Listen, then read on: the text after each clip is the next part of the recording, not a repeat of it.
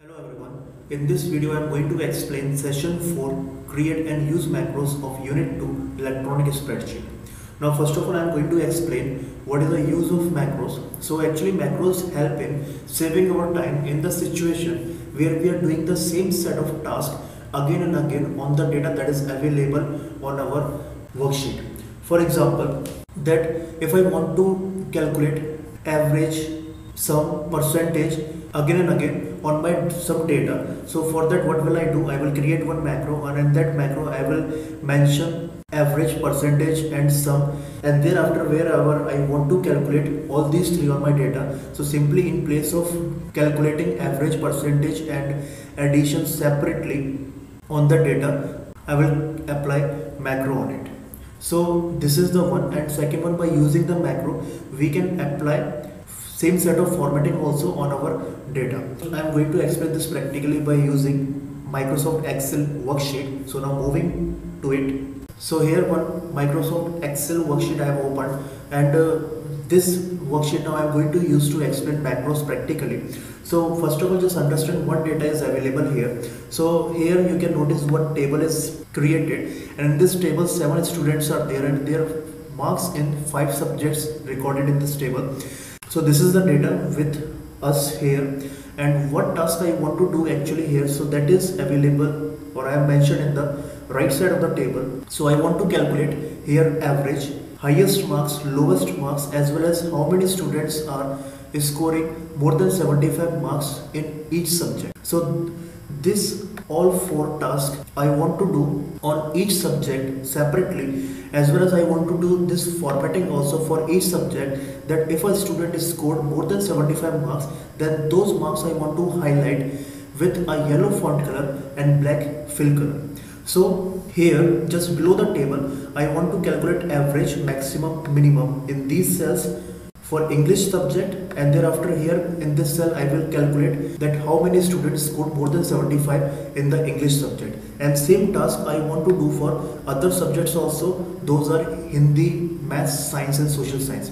So here as you can see that these are the 4 calculations that I have to do again and again for each subject repeatedly, as well as this formatting also. So these are the 5 tasks I have to do for each subject. So in place of doing this task separately and repeatedly for each subject, what I do? I will create one macro, and in that macro I will mention all these 5 tasks, and thereafter whenever I want to do all these 5 tasks on my particular data of the worksheet, so simply in place of doing all these calculations separately, I will apply that particular macro. So now I am going to show you how can we create macros, and then how can we apply created macro on the data that is available on the worksheet. So first of all, how to create the macro. So for that, so now just to create the macro, first of all we have to select the first cell on which we want to perform calculation. So that is this cell containing marks of Sumit, and thereafter macros option is available in the view tab. So I am clicking on the view tab that is available in the menu bar, and here macros group, and in the macros group we are getting macros option. So I have to click on this drop down arrow, and here I have to first of all click on this use relative references. So this use relative references is mentioning that my macro is starting from the cell F4. So that is selected. Now after that I have to next click on the record macro. Now after clicking on the record macro, here I am getting record macro window. So here I have to first of all give name to my this macro that I am creating. So I am giving name to my this macro as test macro, and after that here we can give shortcut key also to the macro. So by using this shortcut key directly we can apply the macro on our data. So I am giving Ctrl plus Q, so this will be the shortcut key, and by using this shortcut key I can directly apply the macro after creating it, and thereafter store macro in. So here we are getting one drop down list, and in this 3 options are there, and we have to select this workbook option. So as I'm selecting this workbook option, so I will be able to apply macro that I'm going to create on the sheet 1 on all the sheets those are available in this workbook. So that is the use of this workbook option, and thereafter okay.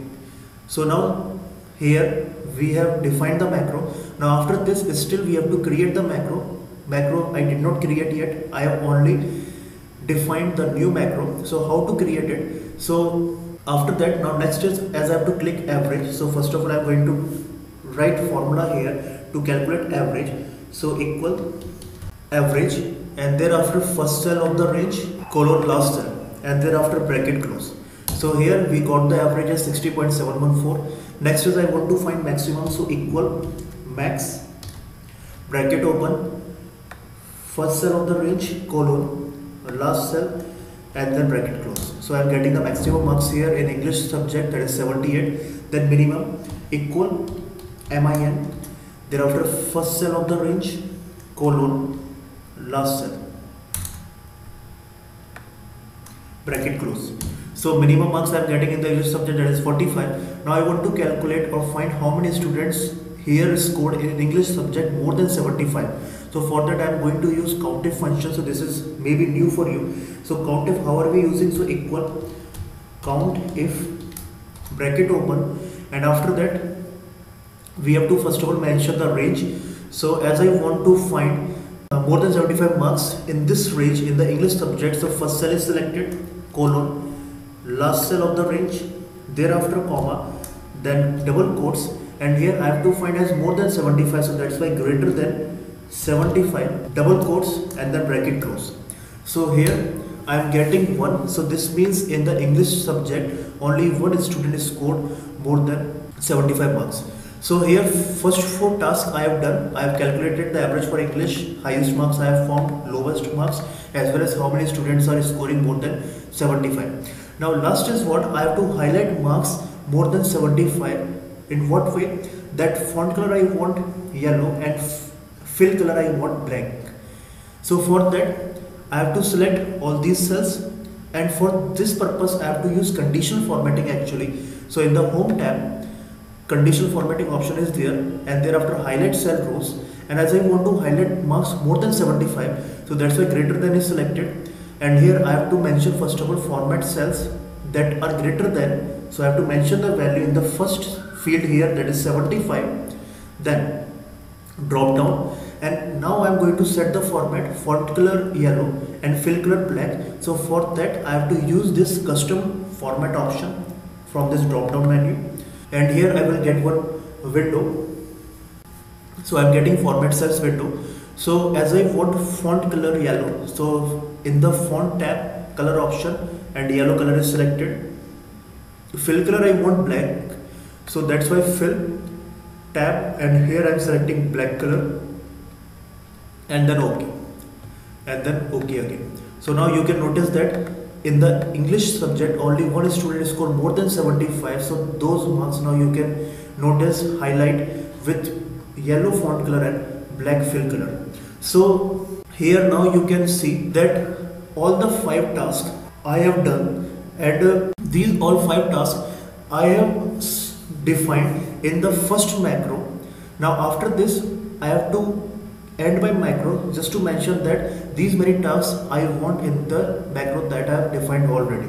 So how to end the macro? For that just click on the view tab and thereafter macros, and here we are getting now the stop recording option. So now I have to click on this stop recording, and thereafter now macro I have created and saved it also. Now as I want to do the same task for Hindi subject, mathematics, science and social science, so in place of doing all these steps again, as I have created the macro, and in that macro I have mentioned all these 5 steps or all these 5 tasks, so that's why I will simply now apply that macro that I created just now on Hindi, mathematics, science and social science subject also. Now how will I apply that macro or for other subjects? So for that the steps are very simple. Just click on the first cell of the range, and after that go in the macros, again view tab, macros group and macros, and thereafter view macros option that we are getting here, first one. And now here macro name, so you can notice macro that I created just now, that is text macro I am getting here in the list. So select it, and thereafter, so now you can notice that automatically now I am getting average, maximum, minimum and more than, and marks also got highlight more than 75. So this is the advantage of using the macro. So in place of doing this all 5 tasks again, here by few clicks I am getting the overall result. So in this way, suppose if 10 tasks are there, so those 10 tasks we will mention as one set in one macro, and then after that macro we can apply wherever we want. Okay, so this is one method. You have seen how can we apply macro on our data. Now second one is what shortcut key. So when I created the macro, when I defined the macro, that time I mentioned shortcut key for this macro as Ctrl plus Q.